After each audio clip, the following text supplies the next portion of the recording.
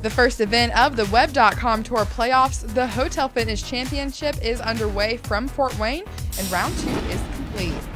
Start with Martin Pillar on the 16th, coming off a triple bogey on 14 and bogey on 15. Had this for par after having to take a drop and pulls out from the fairway for one of the best shots of the day. He did miss the cut and will not be teeing it up on Saturday, however.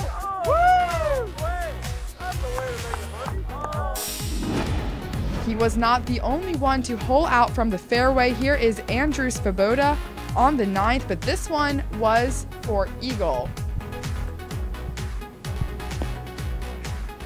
This is a couple feet from the hole, and it goes in. He finished up T40, climbing 30 spots, and is at 3 under.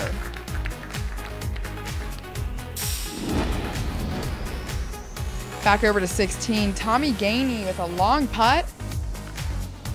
Had a costly double bogey on 10, which dropped him back 11 spots, but rolled that one in. He is tied at 12th at 6 under. Patton Kizzire won the regular season money list, so has his PGA Tour card locked in for next season, but is still hunting for another win. Here at the long putt on 18 to finish with a birdie, and he finished up at 7 under and is 4 off the leader.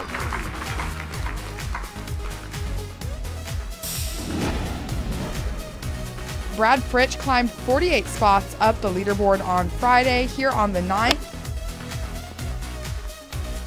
with his second shot, and rolls it close. Almost holes out for eagle, puts it about 5 feet past. That birdie would get him to 5 under on the day, and he is T3 at 9 under. Anirban Lahiri scorched the course on Friday here on 14 with a long putt for birdie, his 3rd consecutive. Rolls that in, and he would pick up another one on 15. Started his day on 10, so made the turn to the front 9. Here is his tee shot on 7.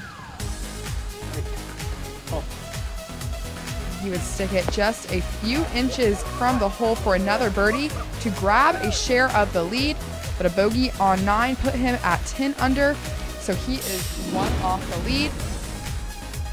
Held by Jamie Lovemark here on 15, chips it to about 3 feet to pick up his final birdie of the day.